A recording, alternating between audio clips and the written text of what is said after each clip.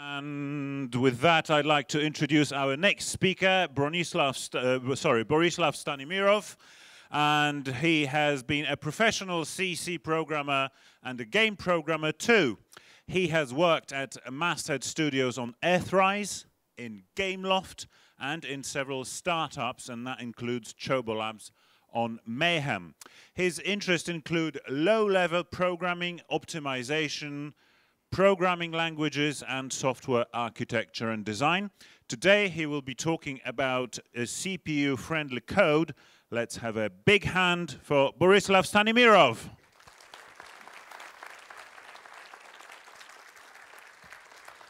Borislav says he's a Ruby programmer trapped in a C++ career. Let's see how it checks out. CPU-friendly code, notation isn't everything. Okay, we're not going to do that. So, hi, I'm Borislav. I'm mostly a C++ programmer. I do other languages too. I'm mostly a game programmer, but I also do other stuff. And I also do open source. You can find me on GitHub over here. Follow me, start my projects, make me famous. So today we're going to talk about optimizations. And as an intro, I have some quotes I want to share with you. Anyone know who that is? Anyone? Yeah, that's Donald Knuth, one of the most influential authors in software engineering and programming. He authored the book, The Art of Computer Programming, which is probably the most influential book for algorithms and software patterns. So he said, optimization is the root of all evil. Now, probably most of you know that this is not the correct quote. The correct quote is, premature optimization is the root of all evil. And I have no problem with that. I do have a problem with the previous one, and the previous one is sadly very popular, and some people are opposed to optimization as a matter of principle. But premature optimization is the root of all evil. The thing about this is that this can be misleading because some people think that premature equals early, and I will put forth that early doesn't necessarily mean premature. So, but some of you may also know that this too isn't the entire quote. The entire quote is, we should forget about small efficiencies, say about 97% of the time. Premature optimization is the root of all evil. And sadly, this talk is going to be about the 3% where we shouldn't forget about those small efficiencies. We're going to talk about things that we can do early, we can do as we write the code, so basically at the earliest possible moment. Anyone know who that is? Yeah, that's right. That's Andrei Alexandrescu, who wrote modern C++ design, who basically single-handedly gave us modern C++. So his quote is, to some extent, optimization is to our industry what sexual intercourse is to teenagers. There's a veil of awesomeness surrounding it. Everybody thinks it's cool, has an opinion about it, and talks about it a great deal. Yet, in spite of ample folklore, few get to do it meaningfully or at all. So, in the spirit of this quote, we won't do anything meaningful. We'll talk about a lot of stuff, but we'll talk about like fundamental principles and not about like concrete algorithms that you can actually put to use at this very moment. We'll talk about ideas and fundamentals. So nothing meaningful at all. Anyone know who that is? Oh, of course you don't, that's a friend of mine. He works at Chaos Group. He works on ray tracers, the V-Ray ray tracer. Anyone heard of the V-Ray ray tracer? It's a popular thing in art circles and in movie makers, so actually it's used in a lot of Hollywood movies. But when he heard the title of my talk, he was like, well, it's 2018, who writes for the CPU? Come on. And by that, he means the GPU. So there's this thing called GPGPU, or nowadays it's mainly used through heterogeneous programming, where you harvest the power of your video processing unit or graphics processing unit, the GPU, in order to perform general purpose calculations, instead of playing games, for example. And even though he was joking, that's probably a valid question. Why am I talking about the CPU and not the GPU? Well, the GPU is like crazy mega powerful. With tailwind and a swift kick in the butt, the CPU can probably process about 20 gigabytes per second in, I don't know, ideal conditions. Whereas a GPU can process an order of magnitude more, so 200 or probably 300 gigabytes per second. Gigabytes per second. Take a moment to think about that. But that's in an ideal world with ideal conditions. So for some problems, this could be achieved. For others, sadly, it cannot. There are many architectural differences between a CPU and a GPU, but you can think of them like this. The CPU is composed of a few powerful, very complex cores. A GPU is composed of hundreds, even thousands of small, very simple cores. One of the main differences between those is the more complex cores of the CPU can handle like context switches, branches in the code, and everything like this much more gracefully. Whereas every time you try to halt a GPU, you pay a tremendous price. For example, if you put a barrier in a GPU core, like that's synchronization primitive, many other cores will stop doing anything until that barrier is reached. So you need a certain kind of algorithm which is appropriate for a GPU. So, and the GPU is inappropriate for cases where we have, for example, a little amount of data. So to actually make the GPU process our data, we need to send it over the PCI bus and get it back, the actual results. So if you have a small amount of data, it's highly impractical to use the GPU for it. Also, there are algorithms which are non-parallelizable, so where each consecutive calculation depends in some way on the previous one. And sometimes our GPU is very busy as it is already, so we want to actually make use of the CPU too. So if we're using 100% of our GPU, we wouldn't want our CPU to be idle, right? So still, a lot of the things I'm going to say in the talk also apply to GPUs. But we will focus on the CPU. And a popular way of approaching problems with the performance these days is to add more hardware. Hey, boss, the website is slow. Add more hardware. Hey, boss, I need a vacation. Add more hardware. Every problem these days, especially in web development, and I'm talking to you PHP guys, is solved through adding more hardware. But even in your computers, modern problems are solved like this, because we've reached the limit of clock speeds, like 5 gigahertz is about the best we can get. So currently, in order to have a more powerful CPU, you need to add more cores to it. So add more hardware, more CPUs, more cores. So we won't be talking about this. We will focus on a single CPU, on low-level concepts, which are true for every single one of those CPUs, but our talk won't cover anything in terms of parallelism and multi-threading, much as it doesn't cover anything about GPUs. We'll talk about hardware, at least a bit. And now, the subtitle of the talk is O notation isn't everything. Do you know what big O notation means? Who knows about it? OK, a lot of hands. So briefly, it's an asymptotic evaluation of the complexity of an algorithm. That's a mouthful, so we'll try something simpler. But you should know that there exists theta notation and big omega notations, which are very similar, so we won't be covering those. And even in many cases, what people mean when they say big O notation is actually big theta notation. Anyway, so basically, the big O notation evaluates the growth of the complexity based on the growth of the input. So it's a function which basically tells us how our complexity function is affected by the size of the input. There are also little O and little omega notations, and we won't be talking about those. They are either too conservative or, depending on your point of view, too optimistic, probably. So I have found little use of them when we're talking about software.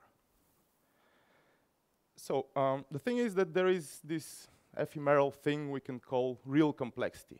Now, real complexity is something that I won't define, but I'll try to give you an idea of what I mean when I say real complexity. It's hard and, as you'll see, probably impossible to actually define. So let's have an example where we have some algorithm with a big O notation complexity of O1, so a constant algorithm. Let's get the 6th element from a container. And if we have a container which is in contiguous memory, we can just, with random access, we can just access it. We get it. That's real complexity 1, in a way. But what if you have a linked list? We don't have random access over linked lists. So we need to iterate over it 6 times in order to get the result. Now, this is still O1. It's still constant complexity. But the real complexity is actually something like 6. We need to do 6 steps in order to get to the actual value. Some more. You probably get what I'm saying, but let's say you want to sum all the elements in some kind of a container or list. Now, for a vector, for example, we can do this. For a vector of integers, we can do this. And the theoretical real complexity should be about n. That seems right. But what if you have a vector of 3-dimensional vectors, of 3-dimensional points? We need to do 3 additions for each iteration of the loop. So the theoretical real complexity of this should be about 3n. So what I want to say with this is that we need to have some idea that something like real complexity actually exists. So we also want to having this knowledge about real and actual asymptotic complexity, we can use some hacks when we talk about our algorithms. For example, if we have constant complexity, and everyone wants to have constant complexity, that's what we strive for, it would be the best. But what if the constant is 1,000? That means that if you have a way of achieving the same result with a linear algorithm, which is for less than 1,000 elements, it will be faster. If you have a quadratic algorithm for less than 32 elements, it will be faster. If you have a cubic algorithm for less than 10 elements, it will be faster in terms of the magical real complexity that I was talking about. Again, if you have a linear algorithm with 100n, where the constant in the linear algorithm is 100, any quadratic algorithm with less than 100 elements will be faster. Cubic for less than 10 elements will be faster too. So, and so on and so on. It's useful to have an idea that real complexity exists, and perhaps we can make some changes in our code based on the size of the input given this. So now let's try to have a demo. Hopefully everything works out. So in this here piece of code, is anyone here not familiar with C++? Okay, so I don't explain that, wouldn't explain that much. So basically what we have here is a vector. We fill it with random elements. Then we do random 2-dimensional points. And then we create, we calculate the Manhattan length for each point in a simple loop. And here we have a linked list, and we do the same. So when we run this demo, can everyone see this? So what we see here is basically that list is always slower, even though it's exactly the same operation. A loop which finds the Manhattan length of points within a list or a vector. And not only that, the bigger the input, the slower the list gets. Well, that's strange, isn't it? Now let's see another demo. What we have here is a vector to which we add elements to the back. So, and you've heard, if you add elements to the back of a vector, it will grow, and the old elements will be copied. So if you want to add a lot of elements, use linked list. So, okay, here we have an example where we have a linked list, and we add elements to the tail of the linked list. So what if we run this demo? What? The list is always slower. Not only that, the bigger the input, the slower the list. Wow. So what I mean with this is that modern hardware, and here we have an example of real complexity versus theoretical complexity, theoretical O notation complexity. Adding elements to the back of the vector should be, at the first glance, a quadratic algorithm, but suddenly it's faster than a linear algorithm, but suddenly it's faster than a constant one, presumably, which is adding elements to a list. So that's because modern hardware helps us actually achieve better results through our code without actually affecting the correctness and execution of what we've written. And that thing basically makes, sadly, well, unfortunately, thinking about real complexity, well, very hard, and actually evaluating the real complexity nearly impossible. But nevertheless, we'll try to cover some elements of hardware design which work underneath the hood of our computers, which actually govern the world of real complexity in the software we're writing. And the first one is, of course, cache-locality. And I'm not talking about bundles of money. I'm talking about cache, as in the French cache, which means a hidden spot or hidden place or something like this. Anyone here speak French? Okay, no one speaks French. Nobody speaks this language. It's crazy. I'm certain that those people don't exist. So let's have a situation in our CPU. So the CPU tells the memory, give me 4 bytes at this address, guy. And then the memory responds, sure, boss, you got it. And in this world, the CPU is obviously the boss of the computer. What happens when this gets, after this situation? What happens actually is that caches get involved. But do you know what caches are on the CPU? Who knows what caches are on the CPU? Oh, a lot of hands. So I'll be very brief here. So cache is basically memory which is close to the CPU, and cache is split in levels. Basically, the smaller the number of the level, the closer it is to the CPU. So this is an example. This is a 4-core CPU. I forget which actual model it is, but that doesn't matter. You see the L1 caches, they are the smallest ones, but they are the closest to the core. So basically,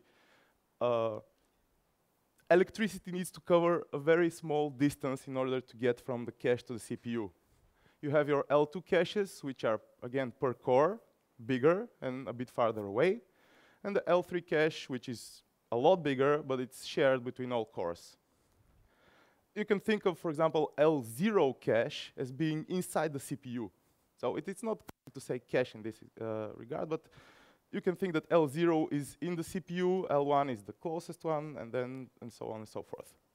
Now, in certain cases, some motherboards, at least in the, I don't know, not so distant past, used to offer like an additional layer of cache, the L4 cache, which was not part of the CPU, but close to the CPU, still on the motherboard. That doesn't matter. You might sometimes hear of L4 caches. So, responding to the order of the CPU, the memory bus will basically do, the memory bus will provide the memory to the CPU, and the CPU will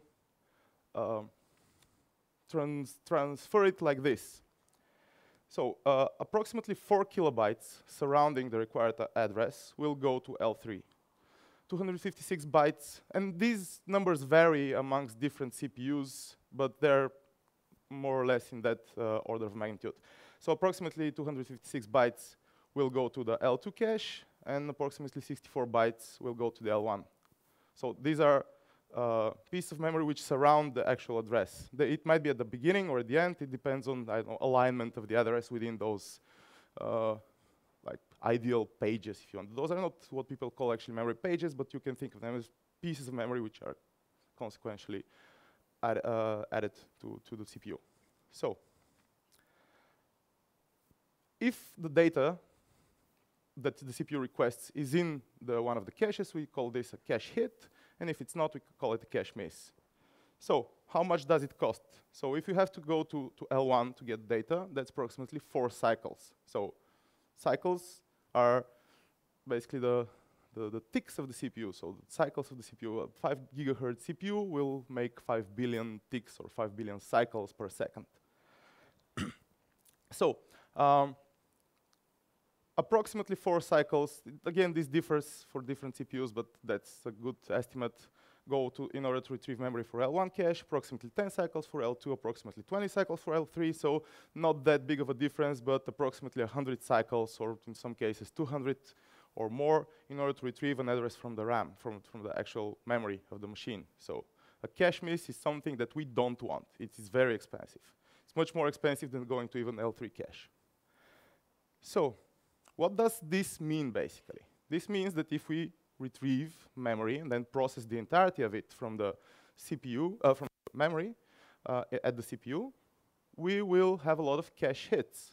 Like if we process consecutive memory, we will have a lot of cache hits, and we will rarely have to wait for the memory to respond and give us more.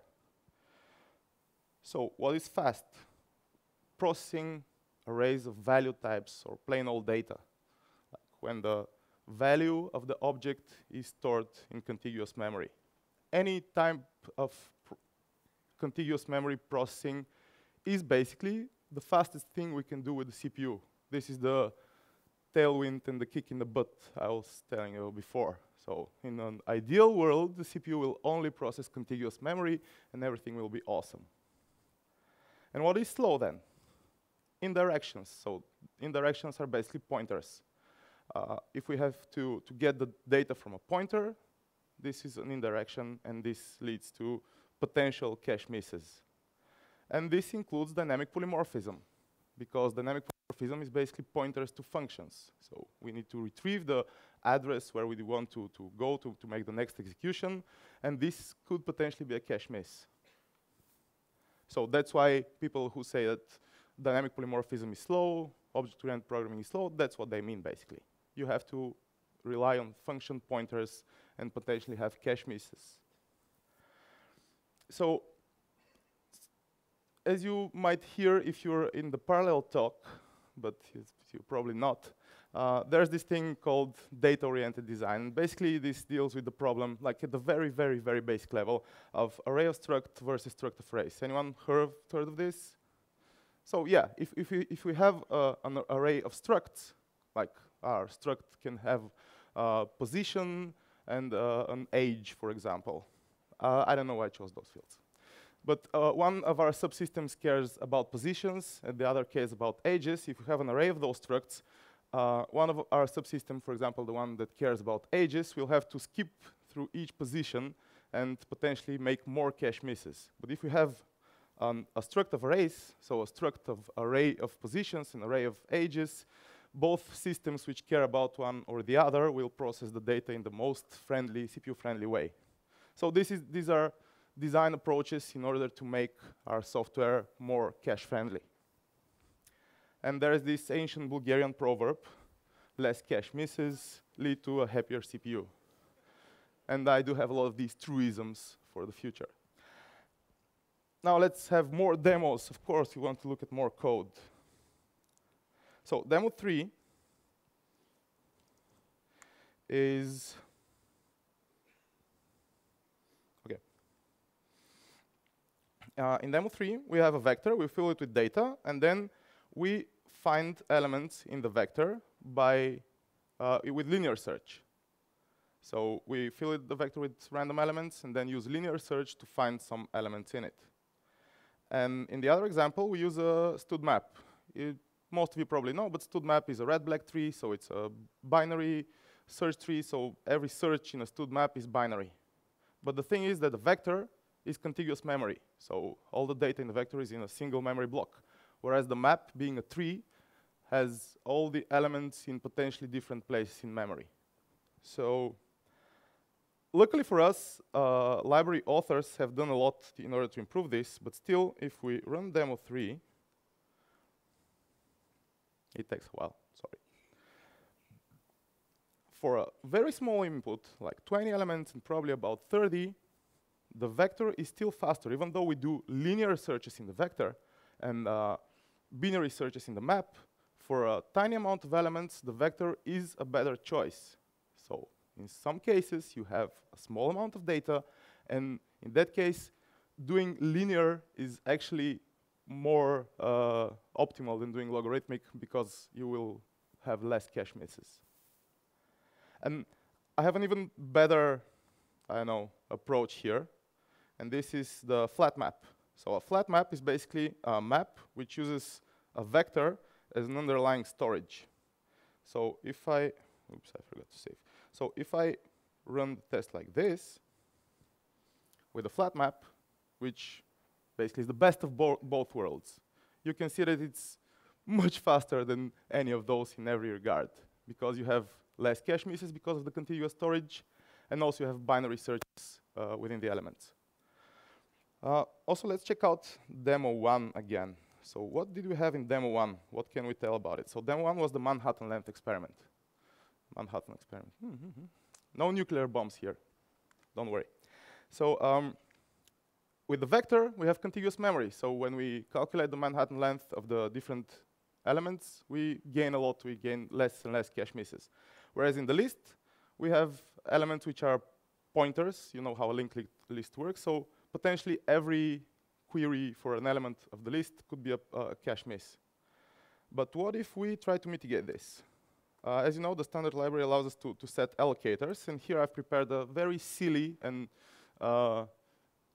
don't use the allocator. If you ever come across these demos, the allocator is just for these demos. It's not useless outside of them. So a very silly allocator which pre-allocates a lot of memory and then gives it to the list. So what if you run demo 1 again? And you can see, still, the list does have to go to other caches in order to retrieve the data, but the list alloc thing is, especially for more elements, it's much faster than the other. Now, why it isn't for fewer elements, I would probably, that's probably some kind of a, I don't know, CPUs, man, who knows about them. So at the second run, it was faster. So it's much closer to the vector. Still, the elements in the list are not strictly contiguous memory, but I put them in the closest thing possible to contiguous memory for a list. So one block for the pointers and one block for the data. So with the help of L3 caches, we have a lot less cache misses than we do in the other example, where we have everything potentially in different places in the memory. So we did get a small improvement of the list thanks to an allocator. And what types of cache are there? There's data cache, what we basically deal with most of the time. That's what's in memory, what we use in our program. There's instruction cache, and instruction cache is basically where which part of our program gets executed. Say if you have a 10 megabyte executable, it can be all loaded in the CPU. So it loads chunks and chunks of it. And there is such a thing as instruction cache misses, and then that's when we make big jumps in our program. So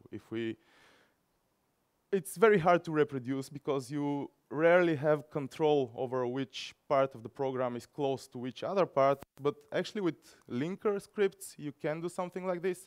I haven't prepared a demo for this, but if you want, you can play with linker scripts and experiment placing different parts of your binaries closer together and see how that affects cache misses. You also need a bigger binary, like a couple of lines of code wouldn't do. There's the translation look-aside buffer, which helps you with virtual memory. And anyone here, are you familiar with virtual memory? That's fake memory used by our operating system, like fake addresses, because otherwise our programs would be able to read each other's memory if we use the real physical addresses of the RAM. And that's why modern operating systems provide us fake addresses. But in order to get to the real ones, they have this translation look-aside buffer cache in our CPUs, which helps the CPUs very quickly, with very little penalty, access physical memory through virtual addresses. So all of these differences are in L1, in L2 cache. Those are combined in L3 also, and so on and so forth. Also, so that's what I'm going to say about cache, basically. Another thing we have is branch prediction. Do you know what branch prediction is? Do you know what a branch is first? A branch in our program is literally like a branch. So a part where our code decides to either execute this or execute that. So this is a very, very simple example. Say we load the raining variable, and based on it we take an umbrella or not, and either way we go outside for a walk. But what if we have a cache miss when we load raining? This means that we will have to wait. And if there's anything the CPU hates, it's waiting on stuff. So this is a modern out-of-order execution pipeline in the CPU. And just look at the red part. Is it red here? So the pink part, I guess. So just look at the pink part. The pink part is basically where the execution happens. So I've illustrated 5 ports here, but there are usually more. So if you have a bunch of operations in our CPU, like an addition, a multiplication, a division, and they deal with data which isn't dependent on one another, they can be executed in parallel. And that's what CPUs do. Out-of-order execution means that they grab a bunch of instructions and try to execute independent ones at the same time as fast as possible. So if our program has a cache miss and the evaluation of the program depends on the data of that cache miss, the CPU will have to idle. And this is a huge investment of power and huge waste of CPU resources if the CPU idles.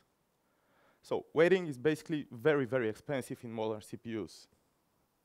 So imagine our branch, this part of our code is on address, that's address within the executable, whatever. And the CPU observes these results for the branch, like yes, no, no, raining, yes, no, no, yes, yes, yes, yes, yes. So the CPU can make, I don't know, a guess that with so many yeses that perhaps the next result will also be a yes. So for example, in loops, this is very often occurs in loops because you have a bunch of yeses and then a single no, or a bunch of no's. And are we exiting the loop? No, no, no, no, no. Then, oh, okay, yes. So there's a lot of machinery and logic in CPUs dedicated to try to guess a branch, try to guess where a branch is going in order to not waste time and execute stuff and not idle while waiting for some data. There's this thing called built-in expect, with which you can influence branch predictors, but that doesn't work on most modern CPUs. Basically, it does work it reorders your code, so the more likely branch, in your opinion, will be first. So a cache miss in instruction cache will be less likely, but that's barely noticeable on modern CPUs. Now, earlier CPUs, this actually has an instruction that could tell the CPU, could actually influence the actual branch predictor, but nowadays it just doesn't happen. But anyway, the branch predictor tries to guess where the code is going and execute this part even before having the data. And sometimes the branch predictor has no clue. And in this case, it executes both branches at the same time. And when the data arrives and it's clear which branch is the one to be continued with, the CPU throws away the results from the other and continues with it. So in the worst case, half of the time it would have been spent on rubbish. And that's called speculative execution. When the CPU executes code which isn't clear, it isn't certain that will be the code to be executed. So this is like questionable code. I execute it because I have nothing else to do. I just execute it, and hopefully it won't be thrown away. So we have a small demo for here too. So that's demo 4. And in this demo, I have a sorted vector, and I loop through the vector. And for each element which is smaller than 0.5, I create some product. And then I have an unsorted vector, and I do the exact same thing. Each element which is smaller than half, I take the product. So, and those are vectors full of random elements, so about 50-50 of floating point numbers from 0 to 1. So about 50% of the elements will respond to this condition. The key is that one of the vectors is sorted and the other isn't. So a branch predictor, theoretically, should do this. In the sorted vector, you should quickly guess that, okay, this is no, no, no, no, no, no. Oh, I made a mistake. Yes, yes, yes, yes, yes, yes, yes. In the other case, it will try to execute probably, in most of the cases, both of the pieces at the same time, and it wouldn't be that successful. So let's see demo 4. And indeed, we have like a 4 times improvement, like 4 times improvement in the sorted vector compared to the unsorted one. So the sorted vector executes 4 times more quickly thanks to branch prediction. So branch prediction can actually make a real impact. That's not something to speak lightly of. And if you're familiar with the current drama surrounding speculative execution vulnerabilities in processors, like the simplest solution will be to turn off branch prediction. But since branch prediction is so influential, gives us so much power and so much performance, nobody actually wants to do that. Nobody wants to go to, I don't know, about 4 times slower execution of the programs. So imagine this.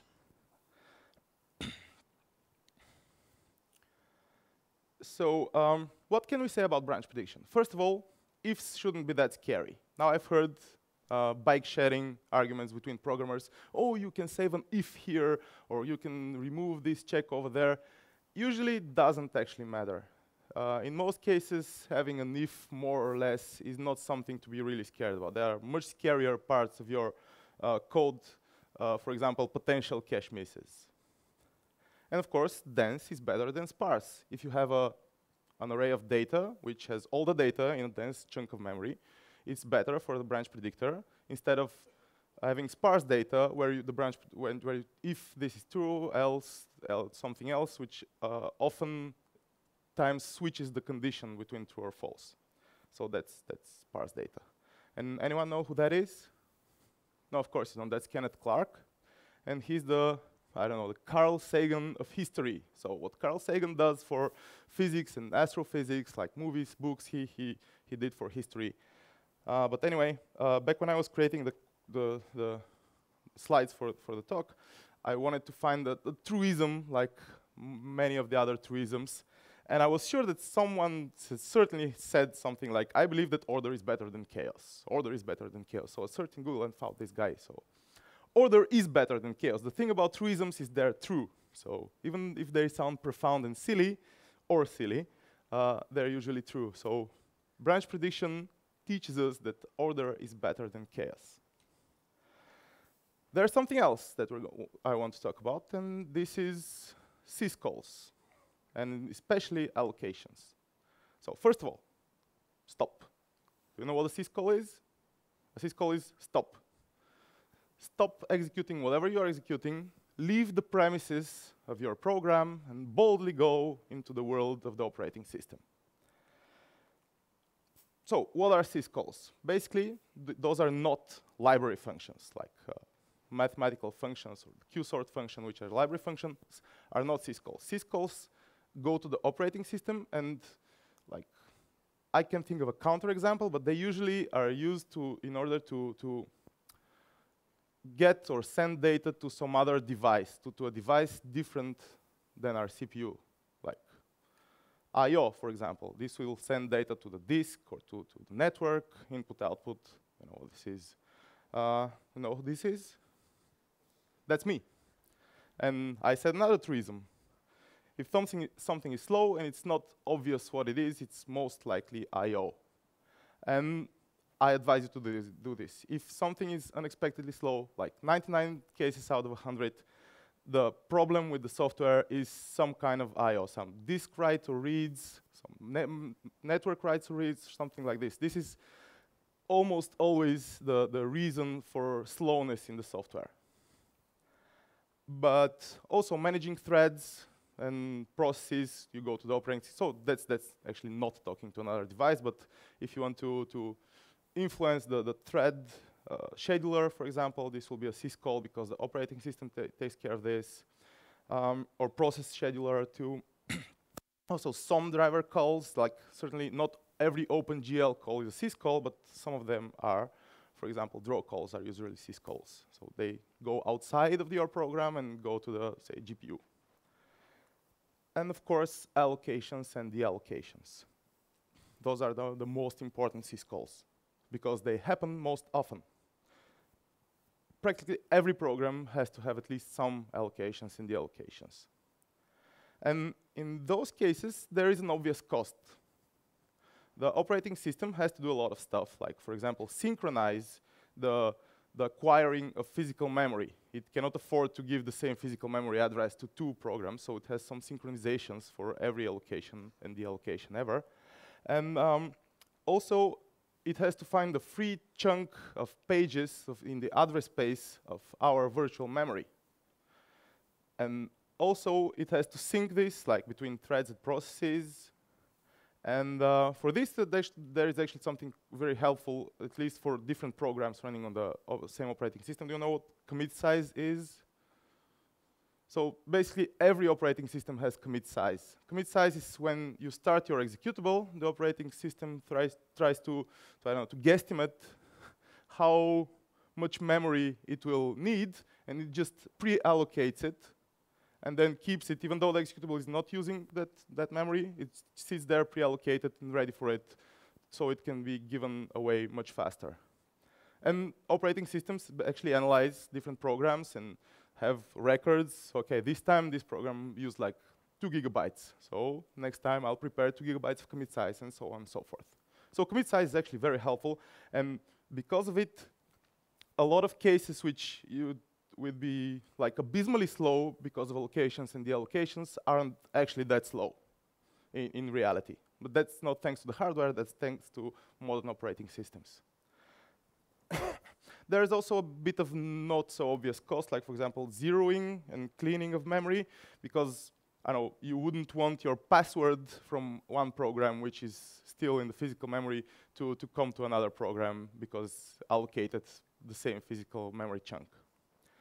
And also there's the deal with fragmentation. If you allocate a lot of tiny blocks and deallocate some of those, but not necessarily ones that are next to each other, you could have, say, 1 gigabyte of free memory, but no more than 64K in contiguous memory. So it's a big deal for operating systems, and they sometimes have to do memory fragmentation behind the scenes so they can give you the appropriate amount of virtual memory. But more or less, every allocation is a syscall. So it's one of the instruction cache misses and so forth are the ones that actually govern the slowness of allocations. So demo 5.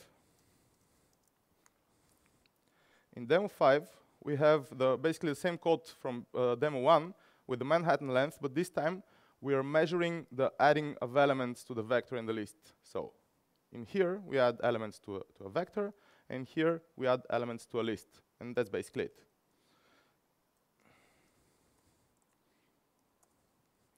So as you can see, the list is more or less slower than the vector in each case, because the list makes an allocation each time we add an element, and the vector makes an allocation for like in a logarithmic scale. If you add 2 elements, it will allocate for 4. Then if that limit is breached, it will allocate for 8, and so on and so forth. Thanks to commit size, though, it's not such a vast difference as it could have been. But again, since every time we do have to go to the operating system, so our program breaks, we have an instruction cache miss, the list example is always slower than the vector, even though ideally it should be constant speed, whereas the vector is linear speed, just by allocation. And again, if we, in demo 5, I have the same pre-allocator available, so I can just enable it.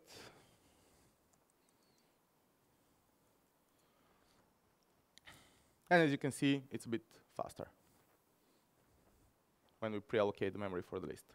It basically works much like the vector does, but again, since it allocates bigger blocks, it's a bit, I don't know, heavier on the allocator side.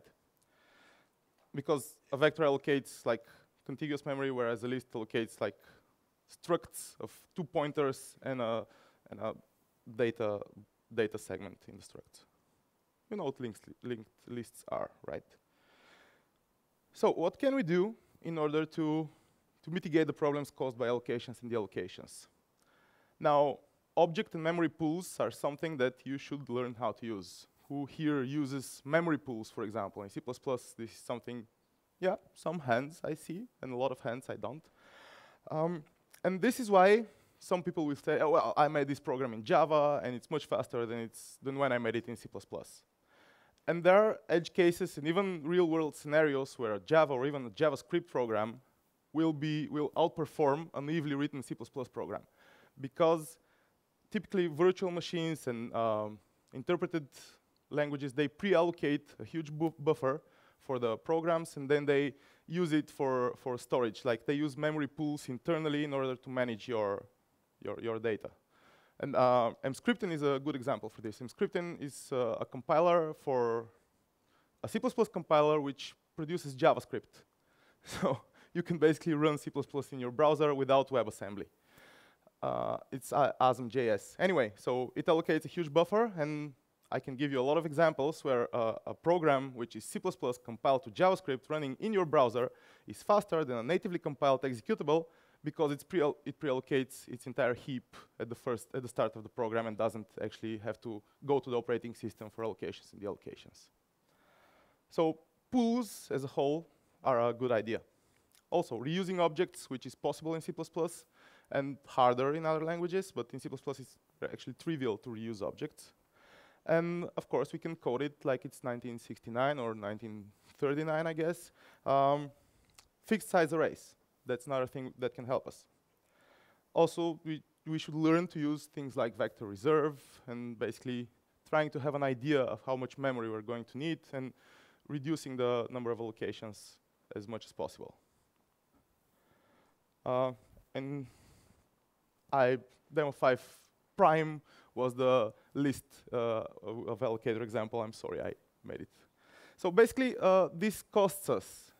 Mitigating the number of allocations does have a fixed cost, and it's basically we always have to use more memory than we're actually using. We have to allocate more memory than we're actually using if we want to be conservative and reduce the number of allocations to the most minimal amount.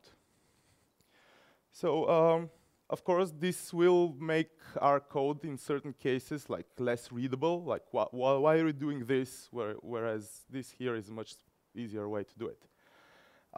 Also, there are libraries like malloc-lite, which basically are a bit better than commit size, because commit size is still managed by the operating system. By a library like malloc-lite, it can change the definition of the malloc function you're using, because New also uses malloc internally. That's basically the only way to allocate memory in C++. Anyway, like libraries like this, they do pre-allocate a heap, and then they try to manage and take care of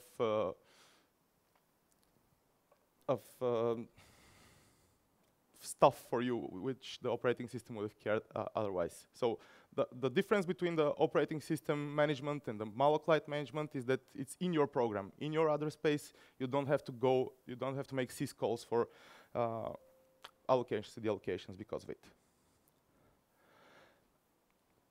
And of course, those are like extreme cases, and luckily, having, I don't know, just a small amount of vision towards the future, we can go with 10% of the effort for 90% of the results. Now, there's something else, and those are intrinsics. So, what does a CPU do? A CPU basically executes instructions. And some of those instructions we can access by writing C or C++ or any other language by simply writing the code. But some of those instructions are quite obscure and not reachable through simple code. For example, RDTSC, so read times time counter, or write back invalidate, which is a privileged instruction. Probably some of you haven't even heard of it. Anyway, so these instructions aren't reachable from a typical C++ program. You cannot invoke an instruction in C or C++ unless you use ASM or intrinsics. So most compilers have intrinsics, and those are function-like calls. Oh, really? Who is this guy?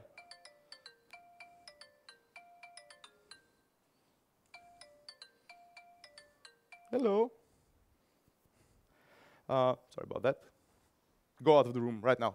Um, those are function-like pieces of code which they look like functions, but they actually are compiled to actual instructions by the compiler. So in GC and Clang, those functions are the ones that start with built-in, the underscore built-in something, and in MSVC and Visual C, they start with __m_mm, whatnot. So there's those two are links. You can, when you check out the slides, you can open it. You can just Google it. It's like the first result in Google. You can check out the available intrinsics in those compilers. And now I have a demo which can show you this. Demo 6 is basically, I have this, like this is for MSC, for MS Visual C, this is for GC or Clang, using the built-in CLZ instruction, which is which compile built CLZ intrinsic, which compiles to the BSR instruction, which is bit scan reverse, and basically it finds the most significant bit in an integer, and with it we can find how many bits we can use in order to successfully store a given integer, and basically it can tell us count the significant bits in an integer. So that's the function we have. And then we have the lame approach with a simple loop where we count the bits and basically do the same thing. So then we have a function which uses this in order to count bits in integers, and another which uses this in order to count bits in integers, which uses the intrinsic or the actual, like this basically maps to an instruction in the CPU one-to-one, and the other is a loop. So what if we were to run this? And as you can see, it's about 23 times faster. So having a single instruction versus a loop is, of course, faster and many, many times faster. That's something to consider, right? So the problems with intrinsics are they're usually compiler-specific, and you have to use different intrinsics at different compilers. They're architecture-specific because not every CPU supports every possible instruction set. And of course, there's ways to mitigate this with different kinds of if-defs, which check the actual architecture and compiler. But it's worth like literally going through them, like reading through the intrinsics in order to possibly get some revelations. When I first learned about intrinsics, I just basically read through them all, and I was like, oh, if I had known this, I could have used it here and here and here and here. And the revelations are not out of the question when you just read through them. And very briefly, anyone heard of SIMD, single instruction multiple data? Yeah, of course, most of you have. Now, this is basically a whole new instruction set, and this is the different types. They are all backwards compatible. Like nowadays, you can basically assume that every x86 CPU, well, every CPU in your computers will have the AVX instruction set. And those are basically ways to execute a single instruction on the CPU operating on multiple data, where instead of adding 2 integers, for example, it will add like 4 integers to another 4 integers or floating point numbers in a single instruction. So for ARM, there are 2 instruction sets too, like ARM v8. Most mobile phones are ARM v8 nowadays, so you don't even need to worry about Neon or anything. So they are accessed through intrinsics because they are instructions on the CPU. So when you read through the instructions, you will inevitably see like some categories. Through the intrinsics, you will see some categories like SIMD instructions and whatever and whatever. And check those out. They can help you a lot. Mind the alignment. Most of those require a specific alignment for the data they use. So contemporary compilers are powerful, and I could show you a demo, but we don't have a lot of time, so just click this or make your own experiments. Compilers, modern compilers, make use of this, and even if you write naive code, it might end up compiled in a great way, in CPU-friendly way. You can check it out, so read your assembly. Now, in this talk, we just scratched the surface. We haven't had any deep dives in any of those topics. We were just scratching the surface, and perhaps you're motivated to go deeper. And perhaps you already are deeper, and you're wondering you're yawning, and okay, I know all of this. Come on, guys, shut up already. But to make good use of the hardware, you must know it and read more assembly. As I said, the compilers are really powerful, and I encourage you to read more assembly and check what your code is actually doing under the hood. But always benchmark. As you've seen multiple times, it's really hard to predict what the CPU will eventually do. And with that, that's nothing. That's nothing. We don't have time for this. But if you ask me, I can tell you. So thank you. Borislav Stanimirov.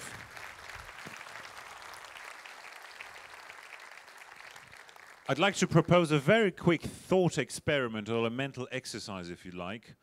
I'd like you to think of a question that you might want to ask Borislav. Just think about it. Don't ask it yet. And I'd like you to answer the question if it's asked. Okay. But the one answer you may not give is add more hardware.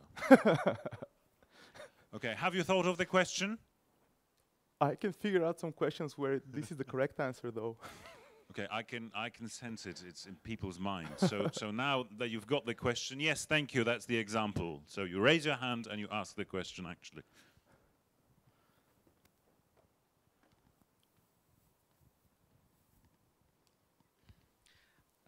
Hi, great talk. Hi, I just wanted to ask, can you recommend some software to measure the real complexity of the software? You mentioned the Pico benchmark on the slides. Oh, yeah, that's really simple in multi-platform. I use it because I don't have to make any changes on mobile phones, CPUs, consoles, and whatever. But there are better ones if you have a concrete hardware in mind. Like, for example, for x86 CPUs, Google Benchmark is pretty great. Google Benchmark also has some support for ARM CPUs, for Android at least. And for consoles, there are different tools. I'm not that much of a console guy, but the best way to measure the performance of a piece of software is to actually count CPU cycles. Mm-hmm. But this is hardware specific. What I do in my demos is basically measure time. So I use the best the operating system can offer, but it's not hardware specific, and it actually returns just time differences. So PicoBench is, I guess, adequate for when you care about microseconds, but if you delve into the nanosecond world, it probably won't be enough for you. Mm-hmm. So look at your hardware. Google Benchmark is something I can wholeheartedly support. It's very good at working on x86 CPUs and also on some ARM CPUs. And one more thing, I was also wondering if there's no, if in case of general purpose tools, like for example profilers, in IDEs, there is an observer effect, like when the code is sampling, it probably won't give you much reliable info. That's true for profilers. There are sampling profilers, there are intrusive profilers, and they all certainly have some kind of a impact on the execution. And that's why, again, they are not adequate for nanosecond measurements. Like usually profilers are adequate for software where you're in the tens or even if not hundreds of microseconds, and that's when a profiler would actually shine. But the benefit of a profiler is that it understands your code. Like sampling profiler and debug information can be combined in order to guess, like this function takes this amount of time, this function takes this. Like vtune is a good example for this. But also there are many modern ones, many intrusive ones too. Like Brofiler was an intrusive profiler, which is quite bro-like. So. But Visual Studio offers a great sampling profiler as part of its debugging tools.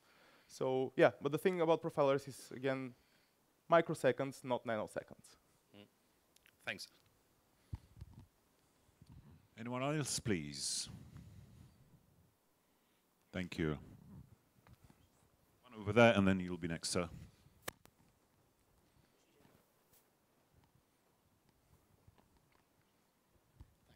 So thank you for the talk.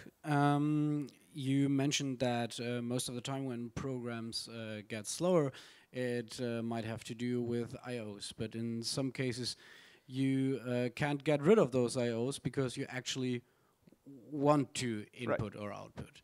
So for example, Well, who wants input or output? Come on, that's for spoiled guys. So, running a basic application on a Linux kernel that accesses like some kind of a PWM driver, special function registers via sysfs. You lost me at kernel driver. But okay. So if you've got special hardware registers on Right. your chip, like on an ARM A7 or whatever ARM stuff, you can manage the hardware by writing through fopen to sysfs location, Right. in order to manipulate your hardware. Yes. On the other hand, you could use the kernel driver libraries, which is quite inconvenient to get a handle on, because the documentation is, well, not that good actually. But what other options could you recommend in order to make those accesses to the registers as fast as possible, Right. while running a Linux kernel? Most of my experience is from way into user land, and you're talking about, I don't know, sometimes, I guess, ring 0 stuff.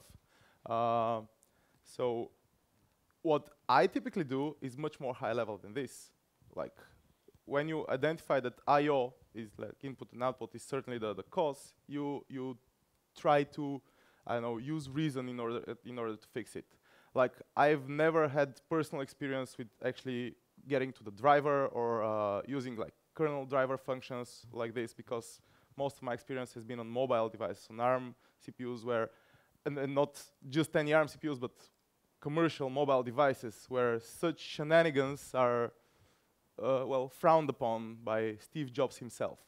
So you could manage I/O by getting a deeper understanding of the hardware. For example, sizes of caches, because inevitably every I/O device, whether it's a network one or a disk of sorts or memory, they have some kind of a cache, because otherwise it would be even slower to access it. So if you have a better understanding of this, you can manage it by prefetching, by using asynchronous operations and like fake asynchronous operations in order to prefetch something in the cache, so when you have to access it, actually it's faster. So there are stuff like this, but again, I'm only talking about user stuff. I'm probably not the best person to ask about driver level operations, and perhaps there are much better ideas there, which I simply don't know. Sorry. For your information, Borislav, 3 years ago, this very stage was occupied by Andrei Alexandrescu. So it was very nice to have you in the same place, almost the same time. Borislav Stanimirov. Thank you.